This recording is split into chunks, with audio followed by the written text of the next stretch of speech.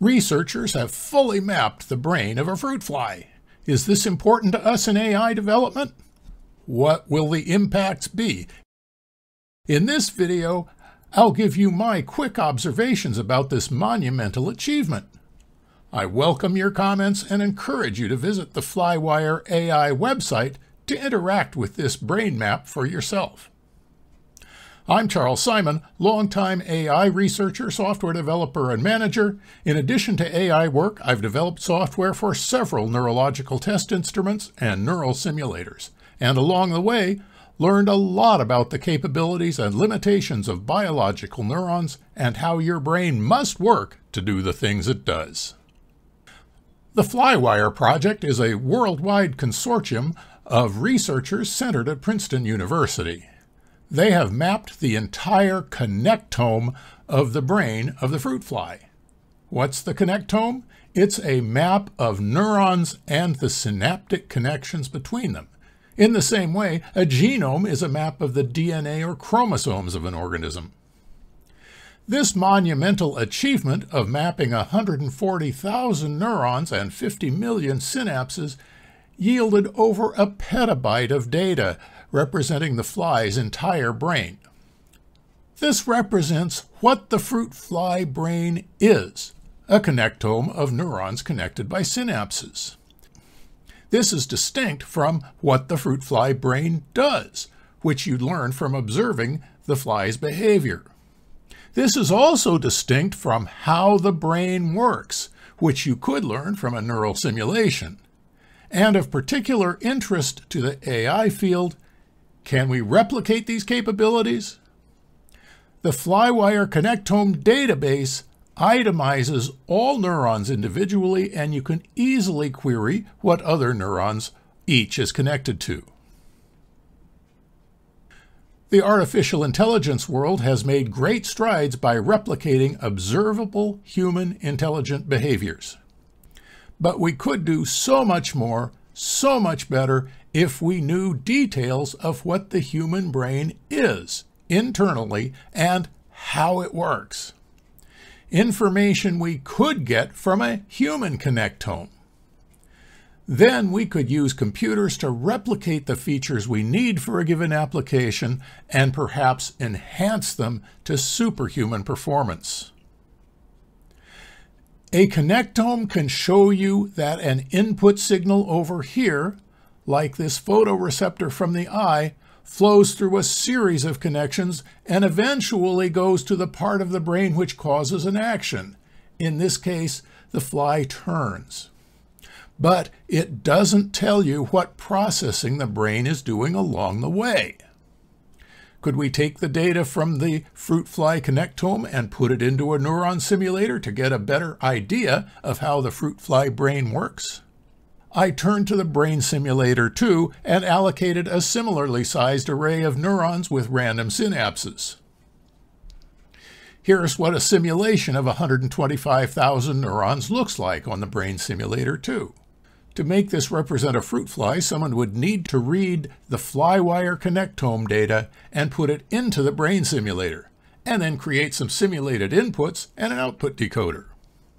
Neurons are fundamentally electrochemical switching devices, and the synapses connecting them handle the flow of signals from one neuron to another. Working together, neurons can perform any digital function, and the neuron simulator can simulate these processes to any desired degree of accuracy. Here are some of the things we could learn from simulating the Flywire Connectome. We won't find anything like backpropagation, but we might find out how a biological brain learns instead. We know that fruit flies can learn, but I would speculate that the fly doesn't learn very much relative to its 50 million synapses count. The adult fruit fly emerges with a fully formed brain after about 10 days of development. With its lifetime of perhaps 6 weeks, the fruit fly doesn't have time to learn very much. The structure of the fruit fly brain is largely defined by the fly's DNA. the fruit fly's genome is only 33 megabytes, and only a fraction of that defines its brain. So it is impossible that the DNA explicitly defines all the connections. It must therefore define an overall structure, and the neurons and synapses grow according to a small set of general rules.